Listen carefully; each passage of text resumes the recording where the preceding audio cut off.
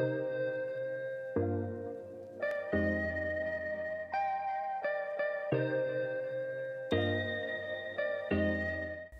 guys, and welcome back to the channel. Today I got a lot of stuff to talk about. Last week I didn't really do any kind of recap video on week 7. I ended up doing something else instead. I just didn't really have a whole lot to talk about at the time, so I just tried to do something else and put something else out there.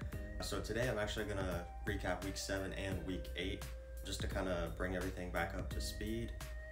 But that's really it for the intro, so let's just get right into it. So as far as week 7 goes, week 7 was really all about finishing up the Front End Capstone project.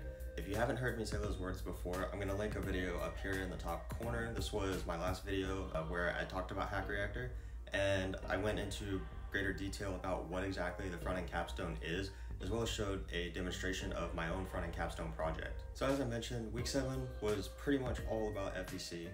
It was all about finishing up that project, putting on some final touches, getting the proxy deployed, and just really wrapping up that entire 3-week project. So that's why there wasn't really a whole lot to talk about in week 7 just by itself, and that's why these two videos are together. That project definitely still has work to get done on it. I do plan to revisit it after the program is over to finish up some more features on that that I just really didn't have time to get to. And everybody's in that same boat. We all plan on revisiting those projects. That's just how it is. So moving on to week 8. Week 8, we got into doing resumes on Monday, which was really cool because it's finally yes, we're taking that step towards, career services. We're almost there. I got 4 weeks left.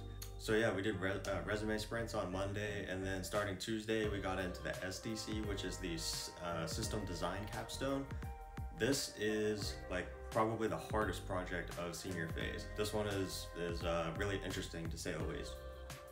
And just kind of a slight overview of what my goals are for this project.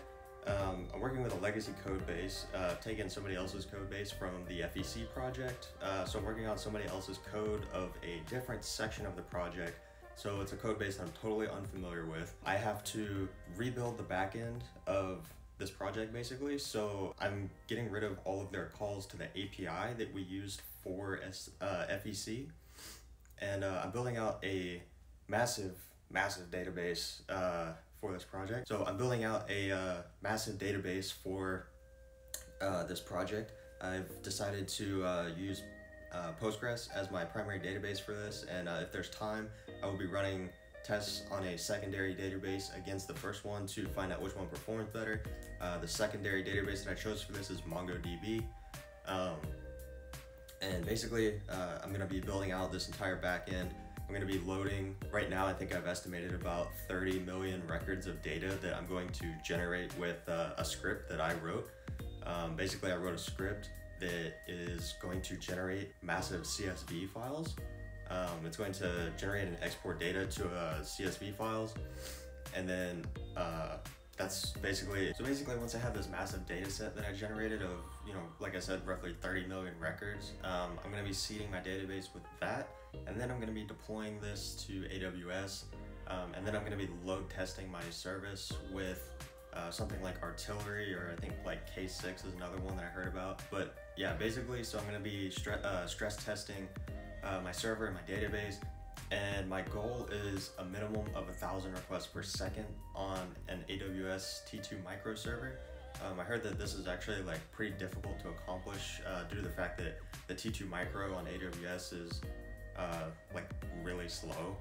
They're not good at handling a lot of things at once. They're good at handling a couple things maybe, but not a lot. So the idea is to optimize my service, optimize my database queries, optimize how I'm requesting data, optimize in any way possible to reach that goal of 1,000 requests per second. The goal beyond that would be 10,000 requests per second, which is insanely difficult to do. It will be really cool, but I don't know if I'll actually reach that goal. But my primary target is 1,000 requests per second. But yeah, that's kind of like the 2-minute overview of what SDC is. So yeah, this is a really cool project if you're into back-end type stuff, and you're curious about databases and load testing and things like that. It's pretty cool to build out this really big structure and then optimize it and make it run at like a simulated production level, like stress-wise. That's like something I never would have even thought to try, let alone been able to do had I continued learning on my own without Hack Reactor. So I am grateful to them for their top-notch coursework and things like that, because this is something that there's just absolutely no way that I would have been able to learn how to do beforehand, and now I'm like figuring it out on my own, how to do these insanely complicated tasks, and it's awesome. I love it. So, but again, that kind of wraps up my week 8 overview. I already wrapped up week 7 overview, so that's really it, guys. I gotta get back to work on this SDC, so I'm gonna go ahead and edit this video today and try to get it up today. But other than that, guys, I gotta get back to work. Till next time, guys.